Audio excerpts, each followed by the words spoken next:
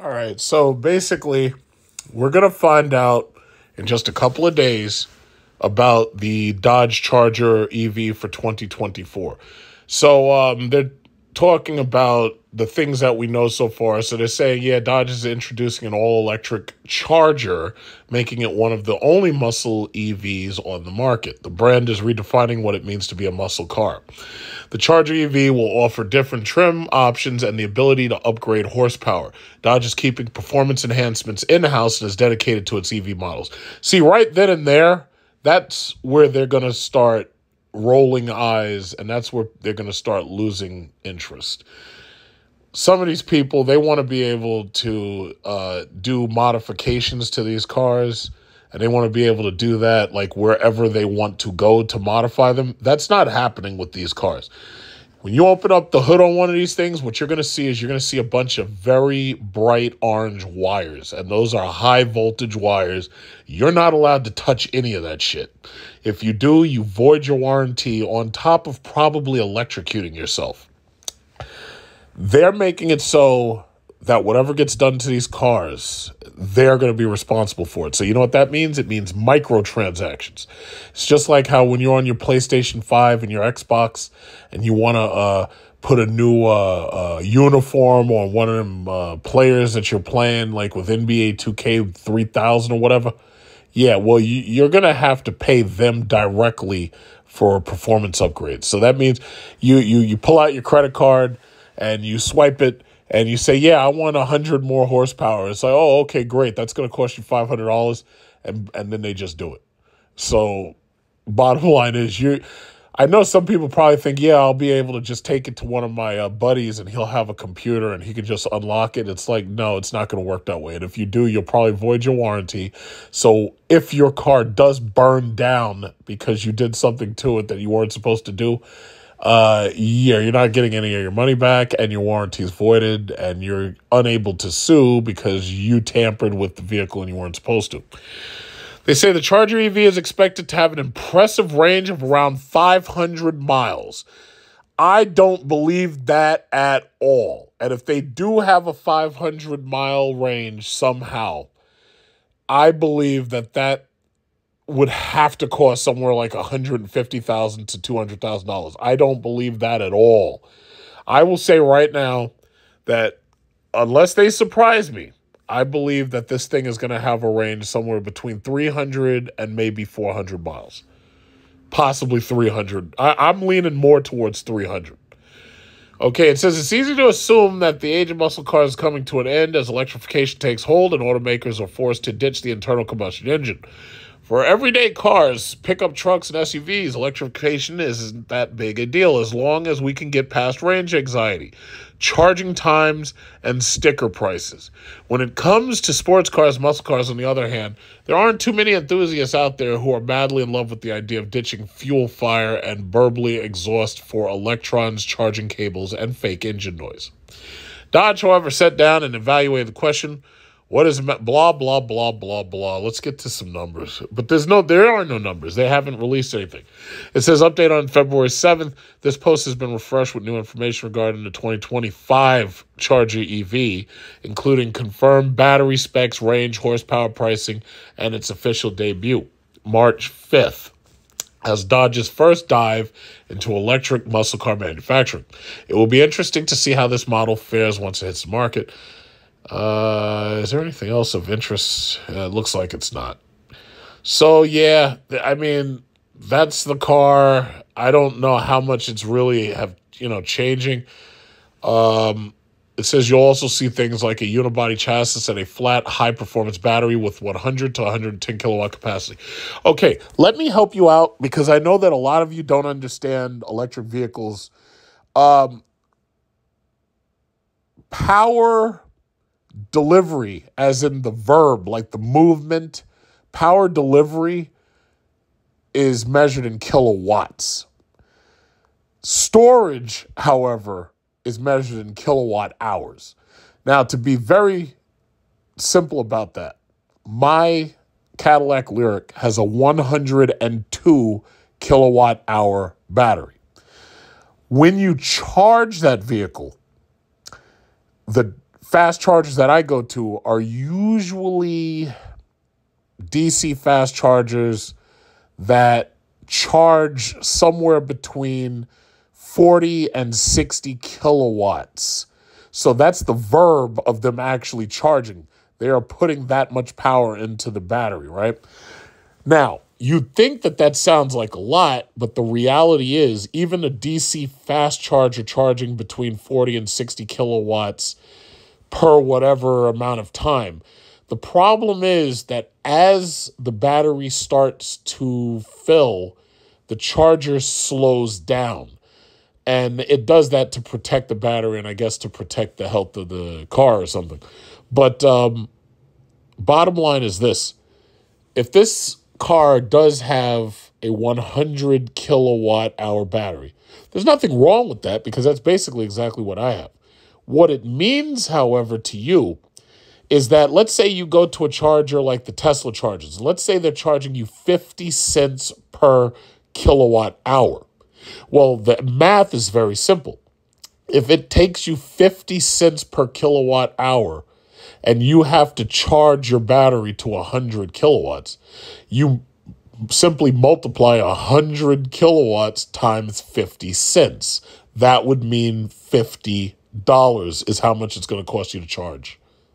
It's very simple, actually. Now, you're not usually going to charge from 0 to 100. Most people typically don't charge to 100% anyway. Most people charge to about 85%, and that's to protect the health of the battery. So 85% and a 100 kilowatt hour battery, you're basically talking about 280 miles worth of range that you can drive. Now, does that mean that you can drive 280 miles? No, it does not. What it means is that you can drive possibly up to 280 miles. So if you have the heater on or you've got the air conditioner blowing, your mileage is going to decrease based on how much electricity you're using inside the car. So if you have a 280 mile range from a full charge, chances are you're going to probably only drive somewhere around 200 miles because you're using so much electricity in other aspects of the car, like maybe your heater, maybe your air conditioner, maybe your heated seats, maybe your cooled seats, whatever it is. Not only that, but the car actually uses some of its own energy in order to heat or cool the battery. Usually it's to heat the battery in case it starts to get very cold. So do I believe that they're going to have a 500-mile range? Absolutely not. And the reason why is because the Lucid Air offers like a 400-mile range, but that car costs way over $100,000. There's no way Dodge is giving you anywhere near 500 miles range. It's not happening. Now, as far as the battery size being 100 to 110 kilowatts, oh yeah, that's very well possible. But right now, obviously, they don't know exactly how big this battery is. A 100 kilowatt battery is probably going to be good to give you a number somewhere around 300 miles worth of range. Depending upon how efficient the car is, chances are you may see 250 out of that 300. It depends. It really depends, but we'll have to wait and see. All right, so it says, as it turns out, there will be two different trim classes. What the fuck?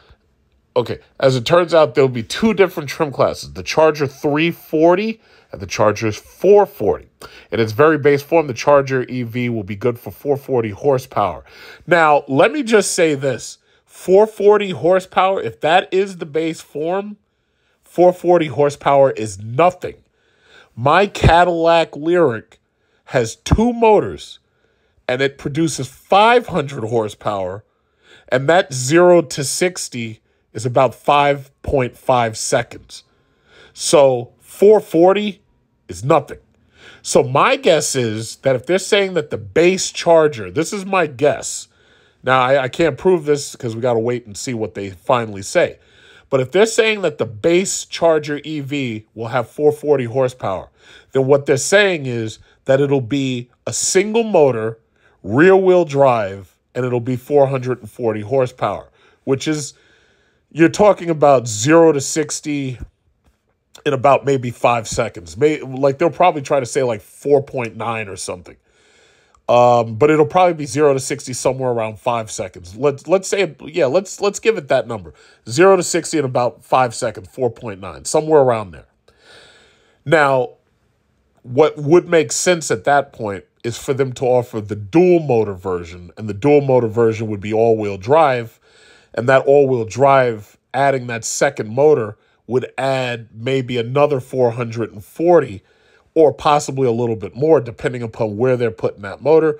That might give you close to 800 horsepower or maybe even 900 horsepower.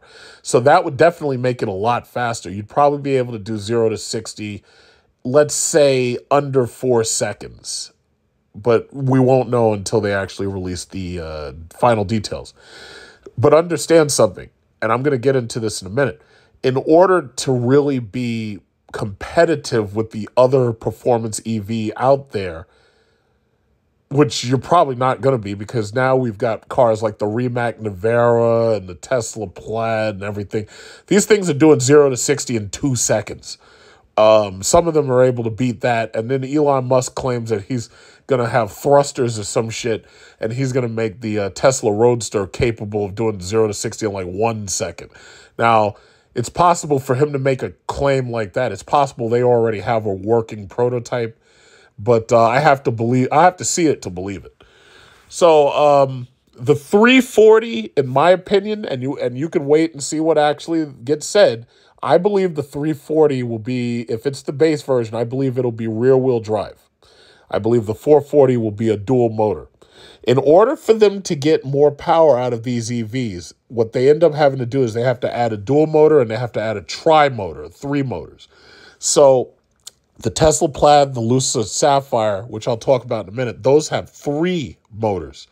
Now, you could go all out and say, yeah, well, we're going to have a quad motor like the, what is it called? The Rivian R1T and the Rivian R1S.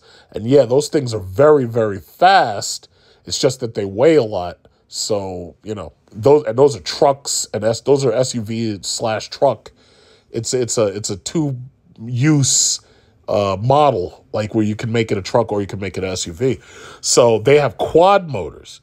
And yeah, that thing's really, really powerful.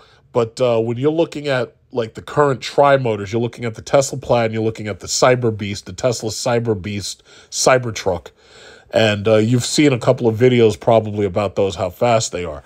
So anyway, it says the same deal goes for the Charger 440. It says, which starts out at $590.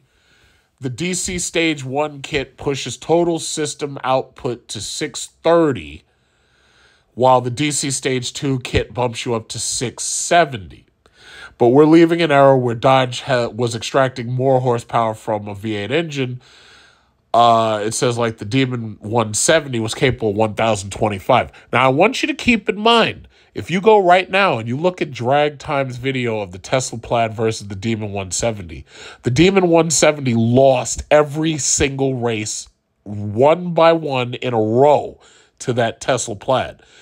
It's not easy to beat an all-wheel drive car that's been designed with electric motors. It's really not easy to do. It's not easy to beat one of those things. It's really not. All-wheel drive basically means that thing is going to grip and grip and grip.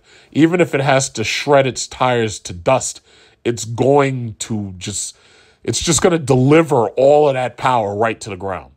It's not going to do any wheelies. You're not going to get transmission slips, because there is no transmission. It's just a fucking drive motor, and it's direct drive. Like, these motors are amazing. Like, when you drive with a electric vehicle and you drive it on the highway, you realize right away, you're like, yeah, most of these gas cars, they can't keep up with this thing simply because of how it delivers its power. But, what does it say? It says the solution to that problem is the Dodge Charger Banshee. Unlike the other models that we've discussed here, the Banshee will run on an 800-volt architecture. All that basically means is that it has 2 banks of 400-volt batteries. 400 plus 400 equals 800. And it charges faster because when you plug that charger in, it splits up the energy to one bank and a second bank. So you're charging two banks simultaneously rather than just charging one bank. It says, like the lesser models, there will be a base model Banshee and the ability to install two different upgrades. How much power the Banshee has from the factory is a mystery, as is how much horsepower the DC kits will add to the mix. Now, it says, note, it would make sense considering the 440 DC stage tops out at 670. Then again, the difference between the 349 DC2 and base level 440 is 65 horsepower. So the Banshee could go well beyond 707 horsepower. But see, here's the problem. You can't think in terms of horsepower alone when you're talking about electric vehicle, because the thing you have to remember is these electric vehicles weigh a lot. My Cadillac Lyriq weighs more than my Jeep SRT. Now, my Jeep SRT has 475 horsepower with a 6.4-liter Hemi, but it weighs like 5,200 pounds. My Cadillac Lyriq weighs 6,000 pounds and has 500 horsepower, and it takes 5.5 seconds to get to 60. So it's just not the same thing. And when you have an electric vehicle and you're dealing with all-wheel drive, the performance is not the same as if you had a similarly sized and a similarly weighing gas car. It's just not the same. But the bottom line is, all you got to do right now is go to Drag Times videos, and you can watch a Demon 170 get murdered over and over and over again by a Tesla Plaid. Also, there's a video of the Lucid Sapphire and the Tesla Plaid versus the Bugatti Chiron. The Bugatti Chiron is $4 million, and it has a W16 engine with 4 turbochargers, generating, I think it's more than 1,200 horsepower, if I'm not mistaken. Either it's 1,200 or 1,500. Bottom line is, that thing lost every single race to the Lucid Sapphire. Yeah, it's not exactly the same thing. A 1,500 horsepower V8 versus a 1,200 horsepower electric vehicle. Chances are the electric vehicle may actually end up with the benefit. But, you know, you could go watch the videos yourself. You could see it yourself. I can't play it here because obviously I get a YouTube copyright. I'm not trying to do that. But that's the bottom line. Okay, so right now, the Speed Kings are the Lucid Sapphire and the Tesla Model S Plaid. I guess you could also include the Tesla Model X Plaid, but since the Model X is, you know, more of a crossover on stilts, and the Model S is actually a 4-door sedan, I'm not going to include the Model X right now. The Model X and the Model S will both easily beat a Demon, as you've seen from Drag Times videos. But the reality is, these are the Speed Kings, and these things cost a lot of money. The Tesla Model S Plaid has 1,020 horsepower, and it needs 3 electric motors in order to generate the power and in order to generate the performance that it does. And, you know, you're talking about $100,000. I think when it first came out, they were going for about $140 to $150.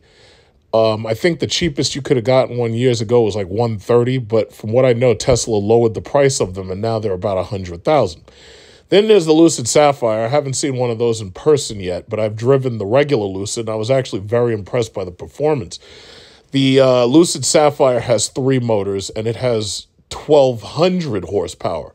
So basically what you're saying is, in order for you to generate these ridiculous performance numbers, in order for you to get under 9 seconds, you're talking about somewhere in between $100,000 and $200,000 or $250,000, right? So the question is, how's Dodge going to be able to compete with that and still make an electric vehicle that is affordable? And the answer, in my opinion, is they're not, because there's no way that they're going to be able to compete with Tesla's Plaid mode or the Lucid Sapphire. There's no way they're going to be able to compete with those cars and still make a car that you can actually afford. See, the reality is Dodge's consumer base, they ain't got that much money. Like, I know there's a couple of people who are buying Demon 170s and who bought Demons, and they're gaming the system because they're speculating on the price going up, so they consider them assets. But the average Dodge buyer, you know, these Charger and Challengers, you're talking about people who are getting themselves hooked into ninja loans, and they're basically stuck paying, like, you know, 10% interest for like the next 8 years. I'm hearing people say, oh, yeah, well, I expect that the price should be on par with what we pay for a Scat Pack or what we pay for a Hellcat. I can tell you right now, there's no way that that's happening. See, one of the interesting things about Dodge, Chrysler, and Jeep, and this is also part of the reason why I think they really royally screwed themselves. They could have had, and I've said this before, they could have had 4 cars. They could have had the Magnum, the 300, the Charger, and the Challenger. They could have had 4 cars all sharing parts. They could have had a Magnum Hellcat, a Magnum Pentastar V6. They could have had a Magnum, what is it called? Red Eye. They could have had the Magnum 5.7. You could have had the 300 5.7, the 300 Hellcat, the 300 Red Eye. Instead, they dropped those possibilities by canceling the Magnum, number one. And then what they did was they dropped the all-wheel drive V8 option out of the Chrysler 300. And to tell you the truth, the all-wheel drive 5.7 300 is the whole reason why I bought into Chrysler in the first place. If you remember, my first 300 was a 6.1 Hemi SRT 300. And I only bought that because I had driven my friend's 5.7 Hemi C. And this was way back in 2006. And having driven that car, I was really excited about the product. So I actually went and bought the SRT model. Then after that, I traded up to the 2012 6.4 liter Chrysler 300 in black. And then after that, I got the Hellcat Dodge Charger 6.2 liter supercharged, right? So bottom line is, Dodge Chrysler, they screwed up entirely. There was no reason to cancel the Magnum. Supposedly, they say, oh, yeah, well, there was some guy during the bailout era. They don't name names, but they were like, oh, yeah, well, somebody said it, you know, we should get rid of it. So let's just understand. They got rid of the Magnum, and they give you the fucking Dodge Hornet. And the Dodge Hornet right now is one of the most not selling cars that there possibly is that has ever not sold. That's how bad it is. They have like an inventory on that car for like years, basically. It's really that bad. They have more than a year's worth of those cars in inventory. See, unfortunately, these Italians, they, for whatever reason, not only don't they like American cars, but they also, for whatever reason, they think Americans are small people or some shit. Americans are not small people. I've said this before. Because of Dodge, and I'll guess maybe, you know, because of GM and Ford, Americans want cars that are big, huge, and fucking fast. That's the bottom line. In fact, I swear to God, if I ran a car company, that would be our motto. We build cars that are big, huge, and fucking fast. And I'm pretty sure I'd probably do some pretty good business. But these Italians, and this started with Sergio Marconi, he kept trying to push all this Alfa Romeo bullshit on us. I can go right now to any of the Fiat dealers, any of the Alfa Romeo dealers, any of the Maserati dealers, and I can show you yards filled with cars that nobody wants. I barely see Maserati. That's like one of the worst cars you could possibly buy. It's overpriced. The reliability sucks. And the depreciation curve is abysmal. And then there's the Fiats, which, you know, starting from the 500. I remember when they were trying to generate all this excitement over that stupid little car, the Fiat 500 Abarth. Oh, yeah, well, this thing is amazing. It's got a manual and everything. Yeah, okay, great. It's got a manual, and it's really fucking small, and, like, the average person can't fit in it. And I was like, listen, if I was a little 5'0" Italian woman who's driving up and down the streets of Sicily, yeah, maybe it would make sense for me. But guess what? I'm damn near 6'7", and I weigh as much as a defense lineman. So no, I'm not getting into no damn Fiats. So those cars sat there and collected dust. They're trying to give those cars away. You go by the, what is it called? The Alfa Romeo dealer. They're trying to give away those shitty Giulias. They're trying to give away those stupid Tonalis. Nobody wants them. So then what they do, oh, well, maybe these Americans are dumb enough to buy the Alfa Romeo Tonale if we change the name and call it the Dodge Hornet. And that's why those cars are sitting on the lot right now. I have no idea what's going on with all these Europeans trying to push this garbage on us. It looks to me like, number one, they hate American cars. I remember when Jeremy Clarkson on Top Gear tried to run the 300 SRT8 against a BMW M something, and it had a V10 engine in it, and there was a video of that on Top Gear. And I'm like, wait a minute. How the hell are you running a 300 SRT up against a freaking multi-$100,000 BMW with a V10 engine? Like, what are you doing? But he had nothing but negative to say about that car. He hated that car. I loved it, but he hated that car. And the reality is, these Europeans, they hate our cars. They don't like Dodge. They hate Dodge. First of all, they don't even sell Dodge in their countries because Dodge doesn't make right-hand drive cars. They only make left-hand drive cars. Canada and America, yeah, we're fine with that. They don't want that. What they want is they want global platforms that they can sell all over the world. So the reality is they have no respect for our cars at all. They have no respect. They don't respect our cars. I think the average one of them somehow believes that the average American is like 5'10" and weighs like 150 pounds or something. I have no idea what these people are thinking, because we know that's not true. But the bottom line is they're selling us shit, and it's not selling. It's just sitting there at the lot. It's good for them. So why do I say all that? I think they really went wrong by not taking advantage. They could have had 4 cars sharing parts. They could have added in the Ram if they really wanted to. They could have added in the Ram and put the Hellcat engine in it, put the 5.7, put the 6.4. Okay, fine. Same thing with the Jeep. Instead of, having a stupid Jeep Trackhawk, which is discontinued, by the way, what you could have had was you could have had the 6.4, the 6.2, and the 5.7, and you have the 3.6. You would have been able to sell that car with like 4 different engines. The Ram truck, the Jeep, you could have sold that damn thing with 4 different, either one, with 4 different engines, and you still got the Dodge Durango. You could have had that 4 different engines.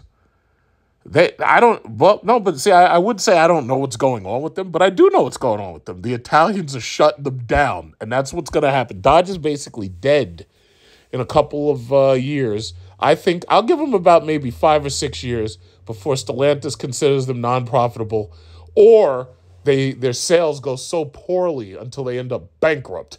It'll be one or the other. I don't know. But I'll give them, I'll tell you what, I'll be generous. I'll give you 10 years. But I don't think it's even going to take that long. I think they're on their way out. So when we see this unveiling of this Dodge EV, the main thing you got to understand, because I've heard some people talking about it, and I've heard people talking about it who don't understand electric cars at all. Obviously, I understand electric vehicles. 800 volts is simply an architecture. What it basically means is you have 2 400-volt systems plugged together. And when you charge the vehicle, in many cases, the way it's designed is that when you plug that vehicle in and you're fast charging, you're charging 2 different banks of batteries, 400-volt batteries. And 400 volts, times 2 is 800. So it may be set up in a way where you're charging 2 different banks of batteries simultaneously in order to charge the whole vehicle faster. The other thing 800-volt architecture does is it makes the vehicle more efficient. And in some cases, it also removes the necessity of a 12-volt battery, because the way most of these cars have been made up until this point is you have a 12-volt battery, just like we have in our regular cars. And that 12-volt battery runs a lot of the accessories and a lot of the features inside the car. And it also helps, obviously, with the engine starter. But the high-voltage battery that you have in the floor, that one is basically relegated specifically to driving the car and to making the car move. So all of these cars basically have what they call the skateboard-style battery, where the entire floor of the car is a battery. And that's the high-voltage system. Meanwhile, you have like a small 12-volt battery that helps run most of the car's features and accessories when the car is not actually moving. When you upgrade to the 800-volt architecture, however, it's possible to remove that 12-volt battery. It's possible for you to run everything off of the 800-volt architecture. In time, the technology is going to improve even more. We have no idea where the technology will be 5-10 years from now because they're still working on most of that stuff.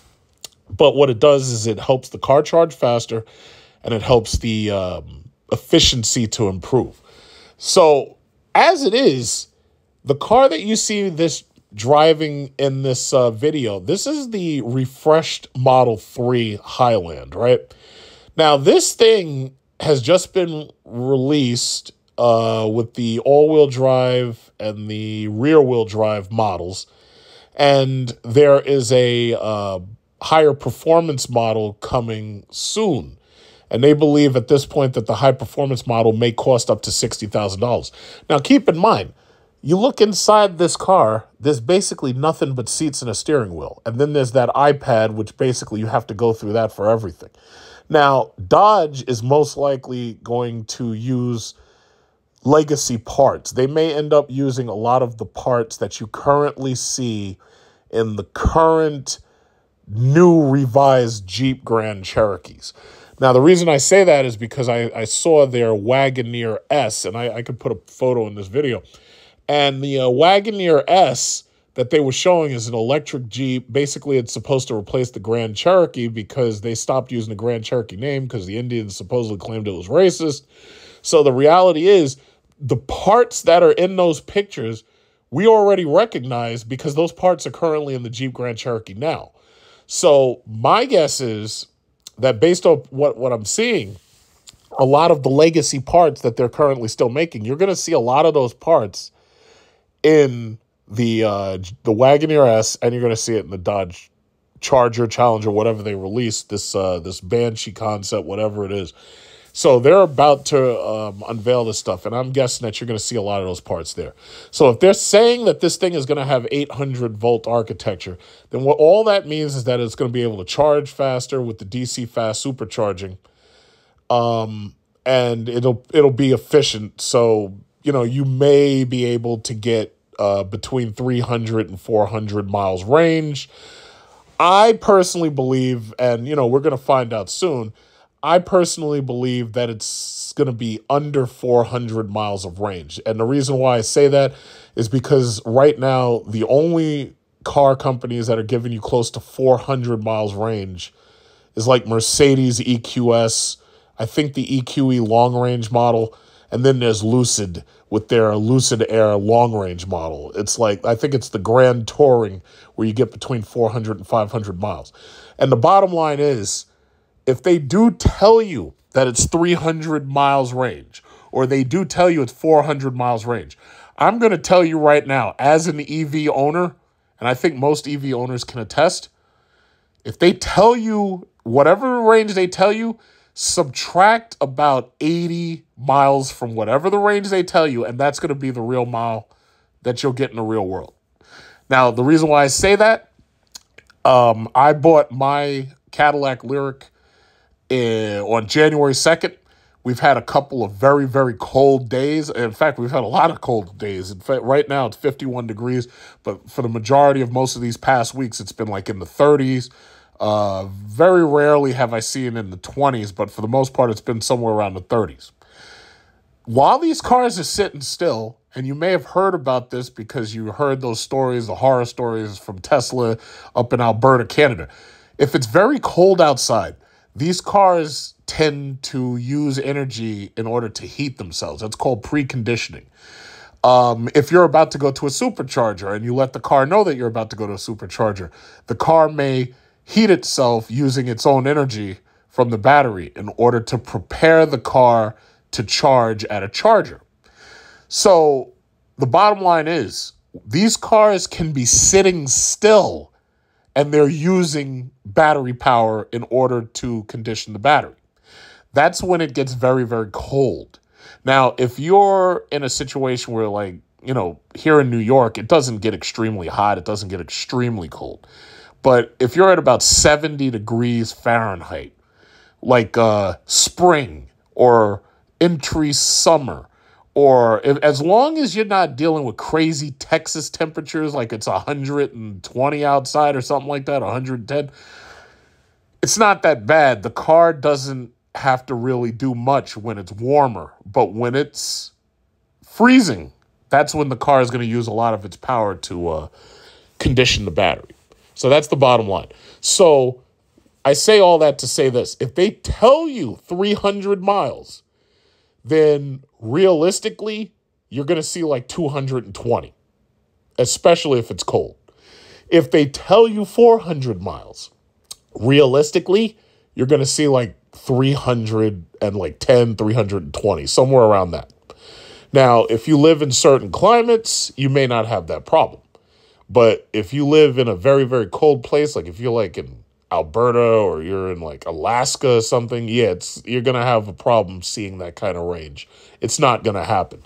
For simple, thermodynamic reasons, it's just not going to happen. The laws of thermodynamics aren't going to allow that to happen. So that's the bottom line.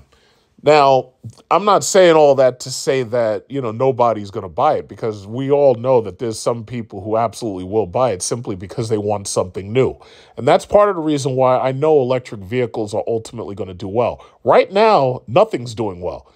Interest rates are high.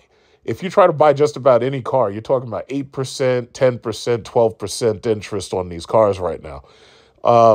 Really, right now, nothing is doing very well. In fact, right now, Tesla's actually doing pretty well, specifically because, 2023, the Model Y was pretty much the best-selling car in the world. Some of these companies, I've noticed, a lot of these, like Toyota BRZs on the road, Toyota has been giving 1.9% interest rates as long as you're financing or leasing through them. I've also seen that there are 0% interest rates being offered in some cases for electric vehicles as long as you're a well-qualified buyer and whatnot. So the bottom line is most cars in general are not selling very well.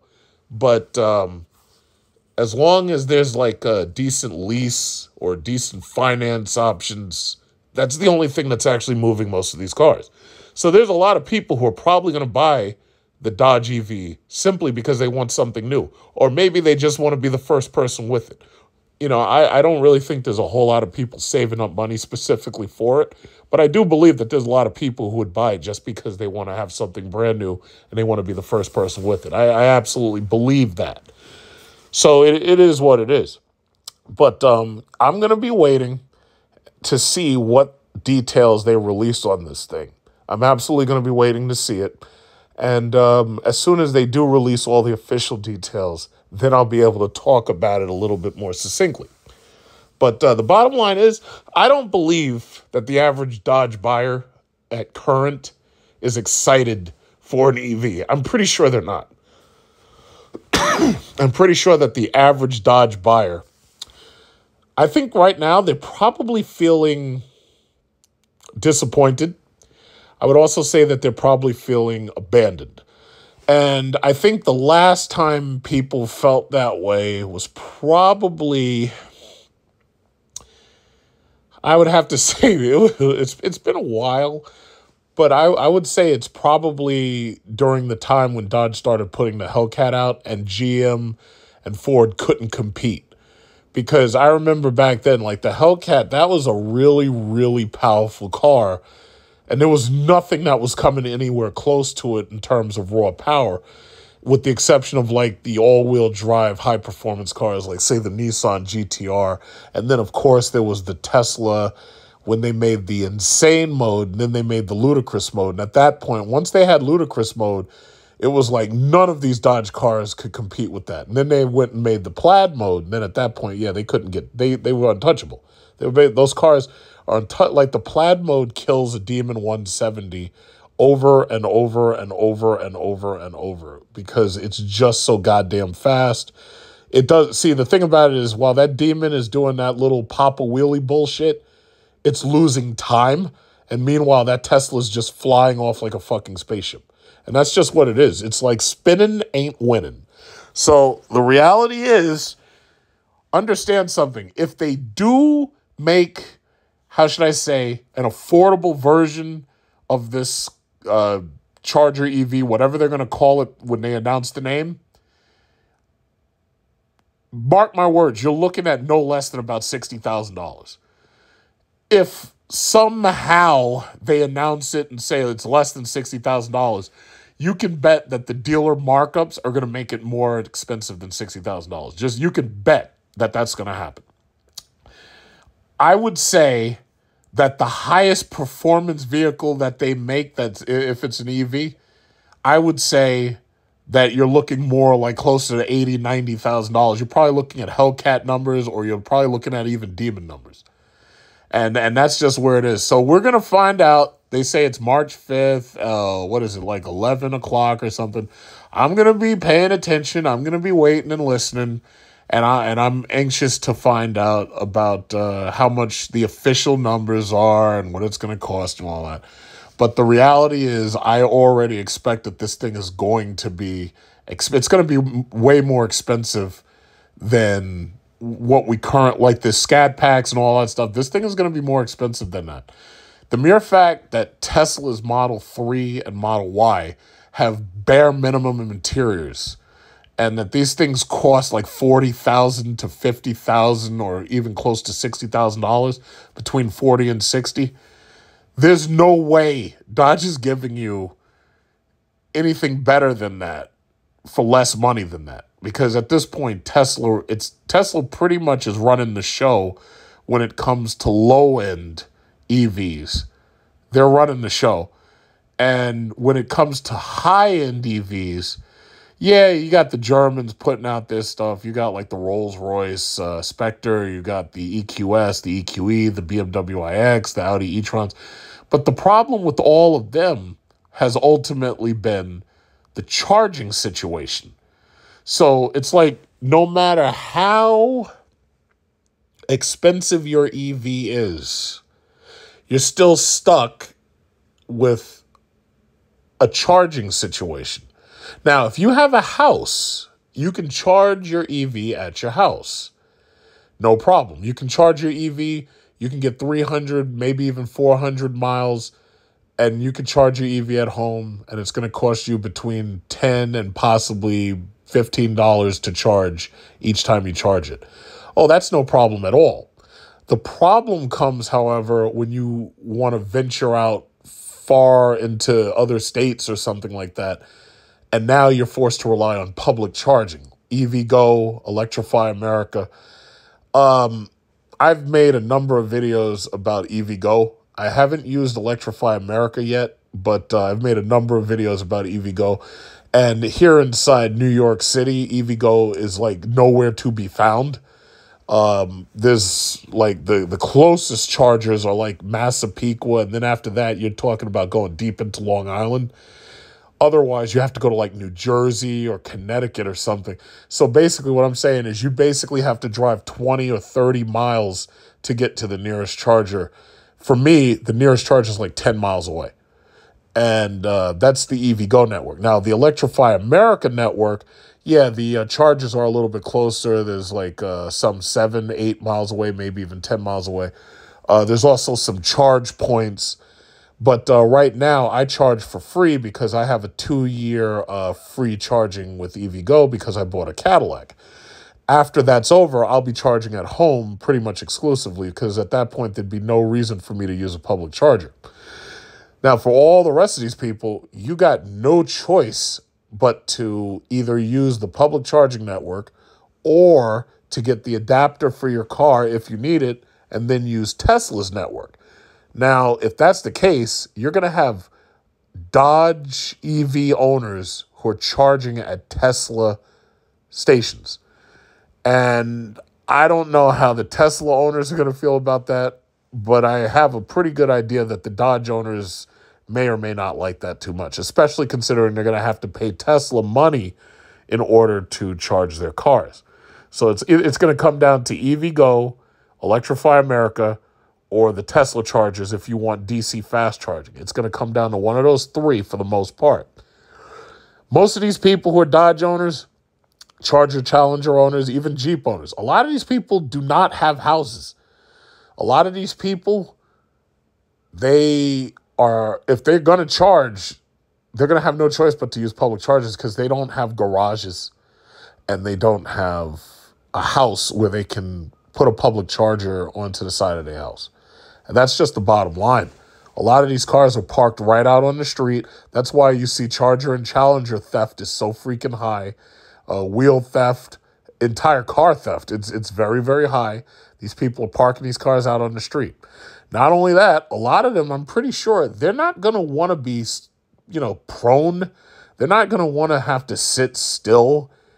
A lot of these people, they're so used to just getting gas in like 3 or 4 minutes or whatever it is and then just leaving. A lot of these people don't want to sit still. Like a lot of these people, the last thing they want is for somebody to recognize them sitting still at a public charger because, somebody might try to run up on them and be like, hey, wait a minute. Yo, is that Pookie over there? Yo, that's Pookie over there. Oh, he's charging his car. Yo, he gonna be there for a while. Yo, pass me that motherfucking guy. We're gonna go over there and tighten Pookie's ass up. You get what I'm saying. These are people who do not want to sit still. A lot of these people have to hide their cars. A lot of these people hide their cars in garages. They don't want nobody to know where they live. They don't want nobody to know where they park. So now they're going to be prone in the open at a public charger. They don't want that. They don't want that at all. So I think that is going to hurt sales. A lot of these people, they just want to, get their gas and they want to scurry back into their little apartment. What they don't want is to be stuck out in the open and to have people, recognizing them in public. They don't want that. I'm pretty sure they don't want that. So, that's pretty much what I think about it. The charging situation, that is going to probably be the straw that breaks the camel's back and I mean, that's just another straw because there's a number of other straws that are going to, make it so that they may or may not want these cars. First of all, you already know that the dealers are going to mark these things up because these dealers are unscrupulous and they don't care. I think Stellantis is okay with being a low volume, high MSRP seller. I think they're okay with that. Like, imagine if going to a Stellantis for a Jeep or a Ram or something, imagine if you're paying Jaguar prices or Land Rover prices. I think they're okay with that. I don't think that, like, honestly, they may be trying to sink the brand for all I know. And that's just what I think because there's no way that they're going to be able to sell these cars to people who just don't want them for various reasons. But I think ultimately the charging situation is going to be the problem. That's going to be the biggest issue that most of them have. I really believe that. So that's all I'm saying. I mean, we're going to find out March 5th. I think the key things that you should be looking for what they're saying, the key things that you're going to be looking for, number one, how much does this thing cost? What's the price? Number two, what's the range that you get from a full charge? Then there's number three, what's the performance? And when I say the performance, if you're anything less than 700 horsepower, racing is not going to be something that you're doing with this thing. Because the reality is, in order to really race EVs, you've got to have like more than 900 horsepower. The Rivian R1S, R1T has 4 motors, and that thing has over 800 horsepower. And it's very, very quick. It's just that it runs out of steam after you reach the peak power on those motors. But when you're talking about the Plaid and the Lucid, you're talking about you need at least 1,000 horsepower to really be taken seriously if you're going to try to race an EV. Now, your EV will easily be able to race these gas cars in the quarter mile. But when it comes to racing other EVs, no. The only number you want is more. So if you're saying that the Lucid Sapphire is 1,200 horsepower, now you're talking about in order for you just to be able to compete with that, you need at least 1,300 horsepower, maybe even more. Because keep in mind, when it comes to electric vehicles, in order for them to increase the performance of these things, all they really have to do is they have to change the fuses to make the fuses able to bear more load. And then after that, they have to pretty much, do some software updates and whatnot. So it's gonna be, it's gonna be really interesting. I'm anxious just to see what Dodge comes up with, and that's basically that. So yeah, we're looking for the price, looking for the performance, and hopefully they're giving you numbers, like they're giving you a 0 to 60 time and a quarter mile time. But I think with Dodge, they know that they have no choice but to do that. But we already know that you're going to get some fake engine noise, and that's unless they put that twin turbo Hurricane engine in there. And by the way, for the people who are excited about that twin turbo Hurricane engine, I drove that in the Grand Wagoneer. Just as I feared, that thing has turbo lag. Turbo lag comes from the problem that all turbocharged cars pretty much have, where they have to spool those turbos up in order to produce low-end torque.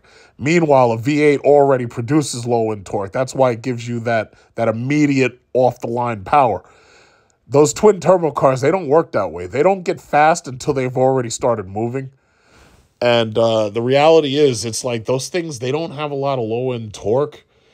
And when you add the turbo lag, it's like you could squash the pedal, and it almost feels like for an infinitesimal amount of time, it feels like nothing's happening. I've experienced that with the Mercedes S-Class cars that have the twin-turbo V8. I hated that. I would rather have a naturally aspirated V8 from the 2007 Mercedes S-Class than to have one of these 500 and whatever bi-turbos. I would rather have the old engine. It was quieter, and it produced that low-end torque, and it had a far better throttle response, even when you drive into sport mode. What I do love about electric vehicles is electric vehicles have instantaneous torque. And, from that point on, whatever your horsepower is, that's how fast that car is going to be able to get up to. And in order for you to go really, really fast, you need somewhere in the neighborhood of like 800 to 1,000. Or in the Plaid's case, you need like 1,020, in order to make sure that you can beat most other people to the quarter mile. But bottom line is that I'm not excited for the turbocharged Hurricane engines in the Charger or I'm not excited for that at all. Personally, I prefer the electric vehicle. And the reason why is because the electric vehicle doesn't have a middleman. When you have a hybrid car, you're dealing with the complexity of the electric vehicle and the complexity of a gas car. I'd rather just have the complexity of the EV, which honestly is not terribly complex. The maintenance on an EV is a lot lower because there's so many fewer parts. Engines and transmissions have a lot of parts. In fact, I believe an engine and a transmission alone, without the rest of the car, has more parts than most EVs do, especially if you compare them to a Tesla Model 3 or a Tesla Model Y. There's more parts in the engine and the transmission alone than the entire electric car. I would rather have less complexity. If my drive motor fails, you replace my drive motor. If my battery fails, you replace the battery. And by the way, for these people who have these irrational fears of having to pay, oh, no, I'm going to have to pay $20,000 to get a new battery for my Tesla. First of all, that's not true. When you buy a new electric vehicle, if you were to look at the sales paper for my car, for example, there's a bumper-to-bumper warranty for 50,000 miles. The battery warranty is 100,000 miles. And after that battery has reached 100,000 miles, you don't know if the health is going to have depreciated that much. Because the reality is, a lot of people aren't driving as much as I'm driving. Like, I can easily put like 200 miles on a car within just a weekend, just driving around. And the reality is, a lot of these senior citizens, they don't drive that much. A lot of people who would appreciate a car like that, they 80% or 90% battery health, they're fine with that because they wouldn't charge it to 100% anyway. If you charge my battery to 85%, that gives you 287 miles. Now, if you charge it to 100%, it gives you 307 miles. But they tell you not to charge it to 100% because they want to preserve the battery health. So the reality is, just because the battery's health decreases doesn't mean that the vehicle's not usable. But again, I have people all the time, oh yeah, well you better watch out because if your battery starts to die, you're going to have to pay billions of dollars. I'm like, what the fuck are you talking about? I have a warranty for 100,000 miles.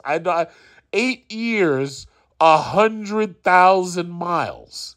5 years, 50,000 miles bumper to bumper. Like, these people come up with this bullshit, and I'm like, you don't know what you're talking about. You don't own one of these cars. So stop trying to tell me shit when I actually own one. It's like, what are you talking about? But it's just, it's absolutely remarkable. Like, you got people who say anything. And then the worst thing is some of these dumbasses, they're spreading this bullshit, and then you got other people parroting the information, and they don't know what they're talking about. So now you got a bunch of people saying the same shit based on something that they saw on the news. Like, first of all, 2023 and 2024. Do you really think that the winters of 2023 and 2024, do you really think that all the people who've been buying Teslas since 2012, you really think that none of them have experienced any of this before? Do you really think that none of them have experienced a battery dying because they didn't realize that they had to precondition the car? Do you really? The problem is that they've had record sales within the last couple of years with the Model 3 and the Model Y. Now that so many of these people have bought these cars, a lot of them have been fortunate because we had mild winters. This past winter was very cold, and in some places they had a lot of ice, a lot of snow, and a lot of cold. So in those places specifically, yeah, they got hit really hard, and they hadn't, how should I say, they hadn't planned well when it came to being, at the charger or what time they needed to be at the charger. And then on top of that, you got all of these taxi, limousine, rideshare guys, and they're lined up. Because I've taken video of this. These guys are lined up trying to charge the cars. Meanwhile, regular citizens who are just driving their cars and want to charge, they've got to wait in line behind all these people, Or there's the other nightmarish situation where it may get so cold that the Tesla charger may fail, or it may get so ridiculously hot that the Tesla charger may fail. But that doesn't normally happen unless you're dealing with extreme temperatures. That's why if you look at those videos, yeah, Alberta, Canada, I think maybe Detroit, and maybe like it was the parts of America that was so freaking cold. It's like, yeah, I understand it's that cold when you live out in the center of the damn country, but I live in New York. It doesn't get that cold here. It doesn't get that hot here. It's not like Texas. So it's just amazing. It's like you got to argue with people who don't know shit, have no money, watching television, watching YouTube, and then they're coming up with all these ideas about shit they can't even afford. It's just amazing. It's absolutely amazing. But, that's just what it is.